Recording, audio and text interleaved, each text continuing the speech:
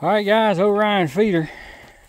This one is the 150, which is your base model. They're all that size. And then the 300-pound adder feeder, so it makes it a 450-pound. I've only got 150 pounds of corn in there right now.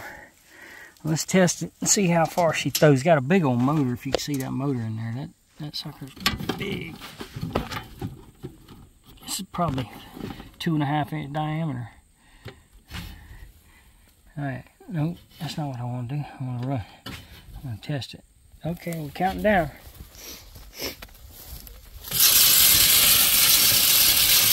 Plays the heck out of it. Over there. Probably hitting the trees over there. It throws it, guys. Alright. Modular feeder. I had to put it together out here in pieces. It's all in panels and they all bolt together.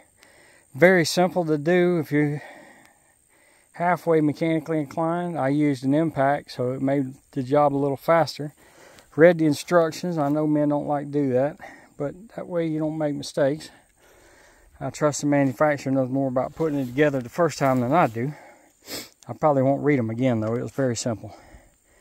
Alright, Mike at Herd 360. Y'all, I sell these on the website, and shipping's not free on these. They're amazing, awesome blinds, which got to be the best blind on the market. I swear I wouldn't tell you that if it wasn't true. That does come with free shipping. If you order 2 of these feeders, I could probably get you free shipping, but you still got to have a place to unload.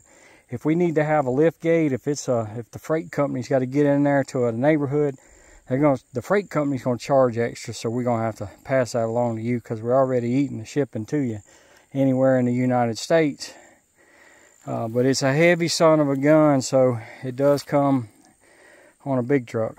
Alright, hog and bear proof, they say. You drive 4 stakes in on all 4 corners, but a hog can't get up underneath it really, so I guess that's where they get that. Alright, it's hot, I'm going home.